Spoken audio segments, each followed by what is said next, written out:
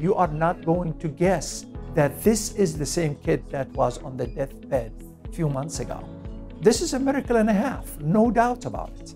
The miracle for Howie Black began like many children's Nebraska heart patients, in one of a dozen outreach clinics. I was thinking in my mind that, oh, no, there's nothing wrong with him. He's probably fine, but we'll take him to Children's in Sioux City and we'll go from there. Howie was introduced to me as a baby.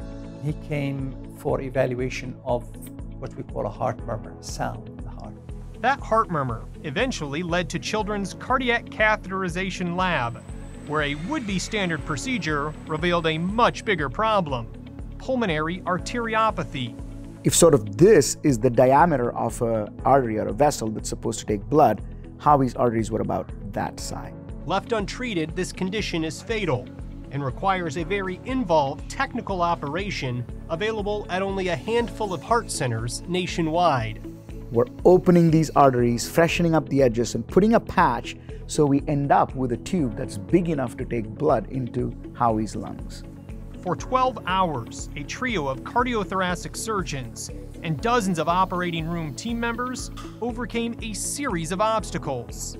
We have the odds stacked very much against us.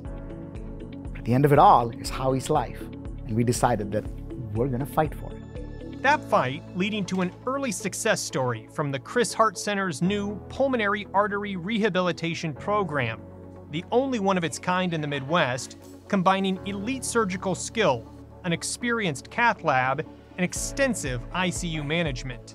The day that he walked out is a day I'm going to remember for a very long time, because that in so many ways represents the success of modern medicine, the success of people who are just willing to put their heads together and work really hard, the success of a family that's been through a lot, but also the success of true, dedicated, multidisciplinary teamwork. You know, he tells me not to build him up so much because he's just a man, but there was something about him. He really gave me hope. I mean, if it wasn't for him, you know, my child wouldn't be here. Now 2 years old, Howie will be a lifelong heart patient, but his family is excited for the future, thanks in part to a collaborative care team that extends from Omaha's campus to their hometown, nearly 100 miles away.